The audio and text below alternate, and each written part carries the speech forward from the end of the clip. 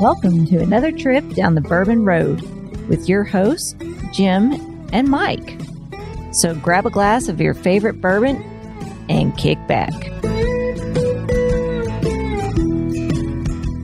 We would like to thank our friends at Premium Bar Products for sponsoring this episode.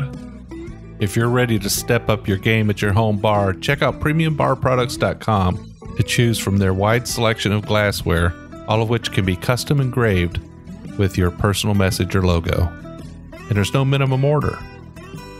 So after the episode, head over to PremiumBarProducts.com and check out everything they have to offer. Now, let's get on with the show.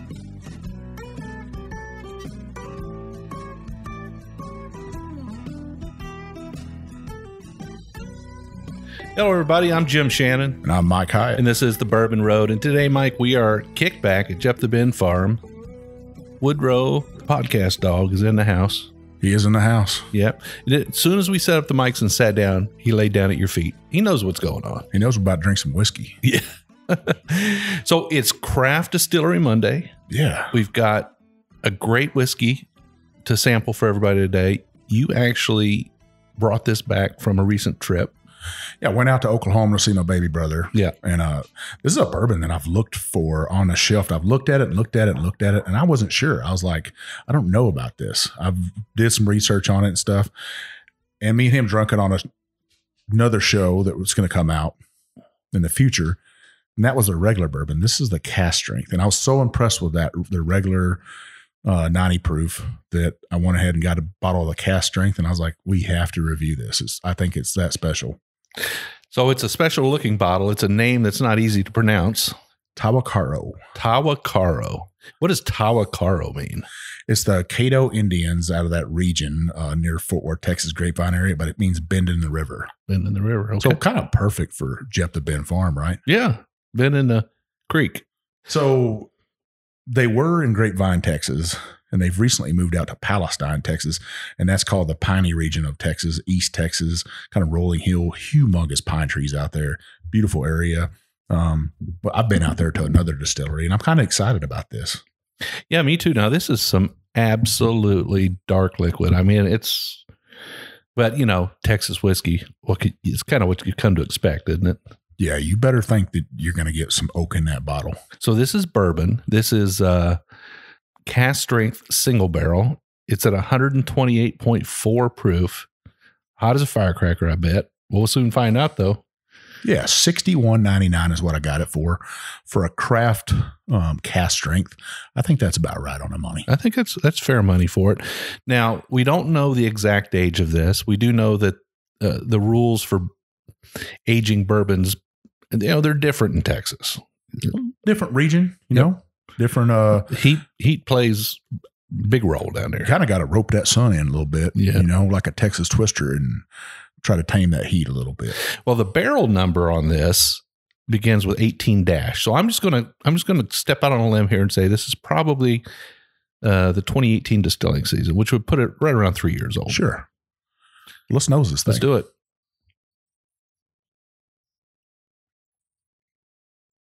Well, I'll tell you what, for 128 proof, it's not jumping out and burning my nostrils.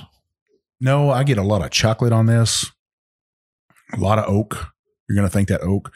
Some of that alcohol, you know, I don't know what you always call that, something. I guess the alcohol coming off of it a little ethanol. bit. Ethanol. Yeah. A little bit of ethanol, but not a whole lot. Yeah, the oak, like you said, the oak's right there. This is a typical nose you might get from a bourbon that spent some time in a barrel and been in and out of the wood just a few times. Chocolate, I get a hint of that. A little bit of licorice, kind of a licorice nose. I could get that. Now, this is a 4-grain, Jim, so that's going to play into it too. It's 65% corn, 11% wheat, 11% rye, and 13% malted barley. Okay. So maybe it's going to be soft up front and spicy on the back. Well, let's see. Cheers. Cheers.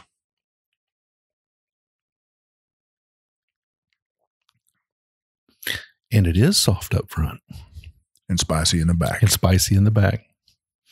And boy, oh boy, does it got that hug coming. That's got some There's some fire down below in this stuff. It's definitely got that spice, that Kentucky hug or big Texas hug, you'd call it.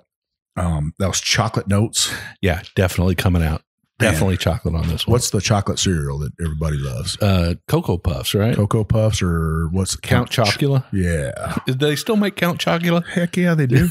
You got grandkids. You don't buy them at Count Chocula yet? Well, none of them want the Count Chocula. The only sort of chocolate cereals I've bought recently is like the Reese's, which has chocolate and peanut butter. So now what I'm getting off this is like a chocolate latte. Yeah, but that licorice is rising up through the chocolate.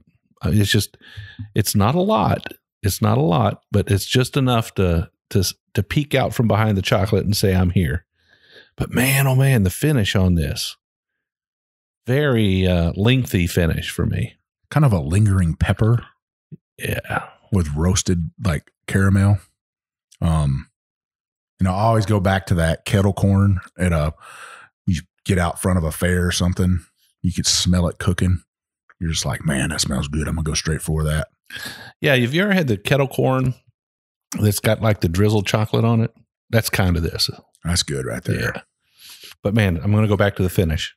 Long, hot, spicy, bold, very enjoyable for me. Might not be for everybody. Not everybody likes that, that big giant kick in the tongue. I would tell you what I think this kind of tastes like. If you took Elijah Craig barrel proof and then put it in a toasted barrel, this is what that would be. Oh, it's got that toasted caramel a little bit. Kind of buttery a little bit. Not getting the marshmallows on it though. No marshmallows. Little smoke. Yeah. What you would expect out of a Texas bourbon, right? Yeah. So I'm pretty impressed. Now, how long has this distillery been around? Are they kind of new to the game, or they're kind of new to the game? I don't know their exact age, but obviously they're putting out some great whiskey, right? Mm-hmm. I know they're very very visible on social media. They've got some great ambassadors, at least one that we know of that's out there pushing the product. Well, Shannon Hood, she's a friend of ours. She lives there in Texas. She helps them bottle and stuff. She's one of their ambassadors. She works for them. Great. I think it's a great distillery. If you're in North Texas, East Texas, you need to pick up a bottle of this. If you see it on the shelf, if you can't pronounce the name, they did shorten it down. It just says TAH, big TH on the bottle.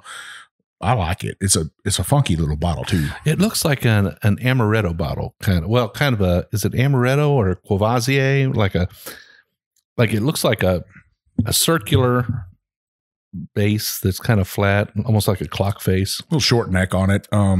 Black wax on there is almost a Knob Creek like.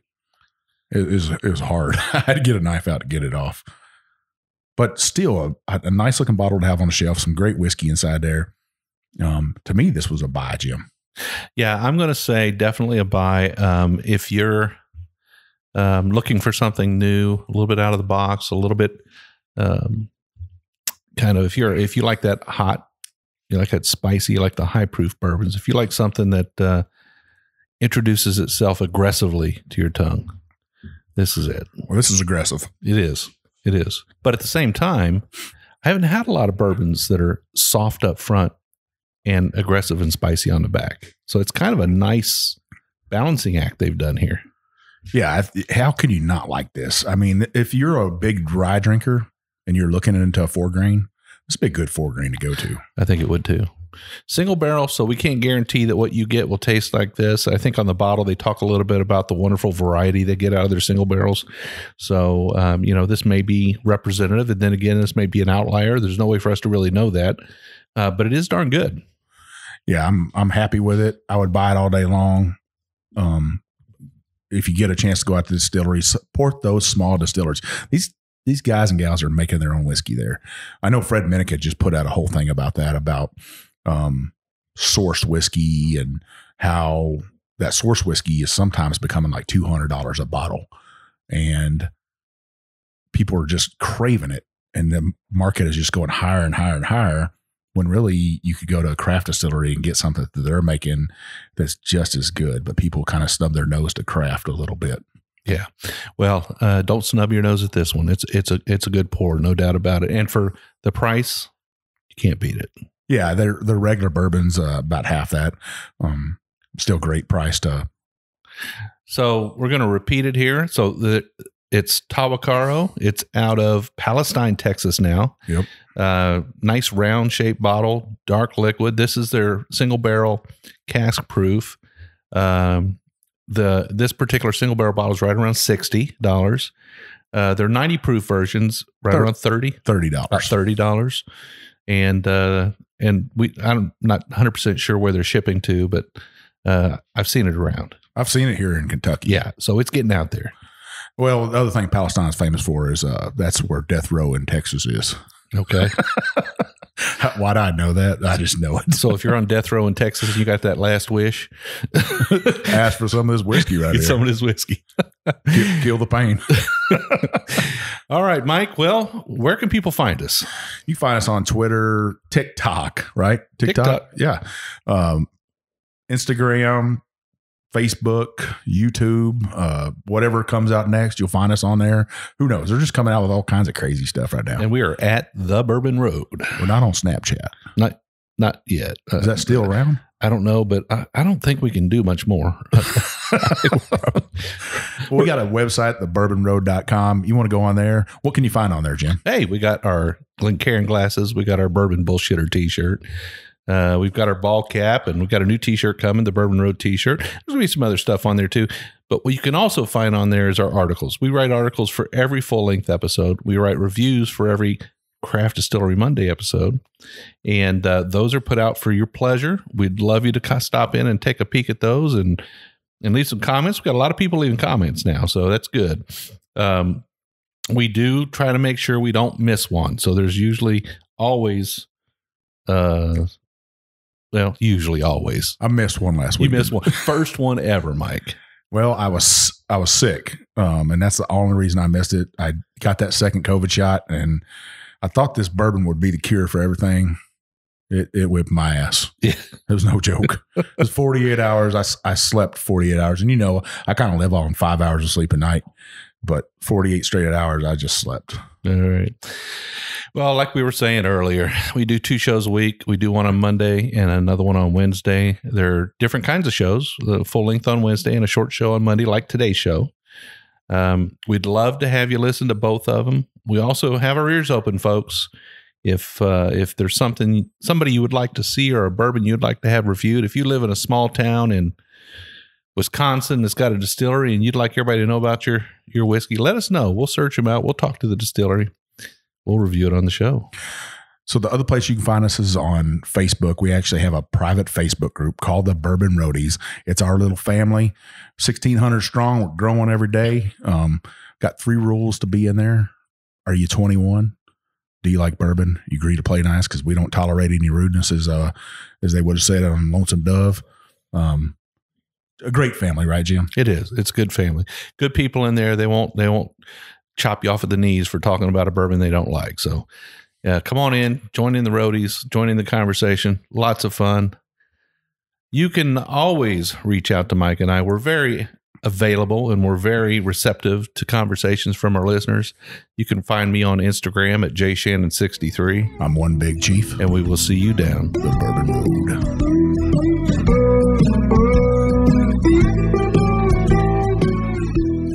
You can't drink whiskey without glassware, and Mike and I are extremely pleased to have a sponsor like Premium Bar Products. Premium Bar Products offers direct-to-consumer the finest whiskey glasses, cocktail glasses, and bar tools with your own personal engraving. I mean, you can write anything you want on these glasses, anything from a company logo to a personal statement, and there are no minimum orders. Their direct consumer platform offers you the opportunity to purchase small quantities of your favorite glass shapes that enhance the pleasure of enjoyment and drinking of whiskey and make it all very positive. They offer the absolute finest trending and handmade glasses, as well as a comprehensive range of styles, and all of their items have been designed with purpose, practicality, and longevity in mind. So if you're a bourbon or whiskey group and you need custom logos, you need to reach out to Premium Bar Products. If you're an individual, you just want a few for your bar, to impress your friends, to give out as gifts, you need to call Premium Bar Products. They need to be your one and only source for custom glassware. I can tell you right now, the Bourbon Road, that's who we use.